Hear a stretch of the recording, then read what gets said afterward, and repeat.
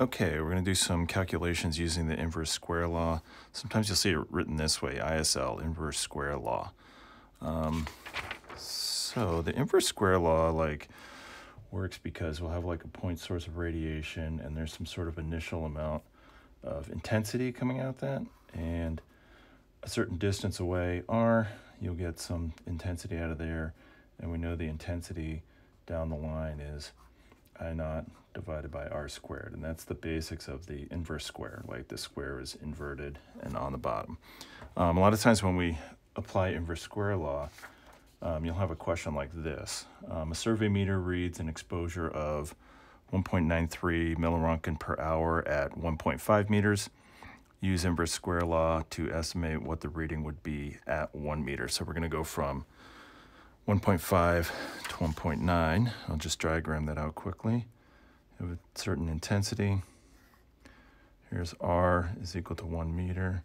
And then a certain distance away, you have r is equal to 1.5.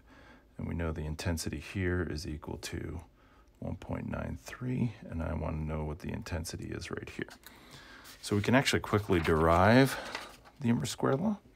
So we have I at position 1 is equal to I naught divided by R1 squared. And we have I at position 2 is equal to the same I naught divided by R2 squared. If we take this R, bring it up to here, take this R, bring it up to there, I get R1 squared I1 is equal to I naught. R2 squared I2 is equal to I naught. So both of these equations are equal to I naught, so we can just set these two things equal to each other. R1 squared I1 is equal to R2 squared I2. So if I2 is 1.93 and I1 is here, I'm going to solve for I2. I'm going to take this R2 and bring it down to there. And I get R1 squared I1 divided by R2 squared is equal to I2. Oh, I did that the opposite way because the way I wrote it here is I2, so I'm going to do it the other way.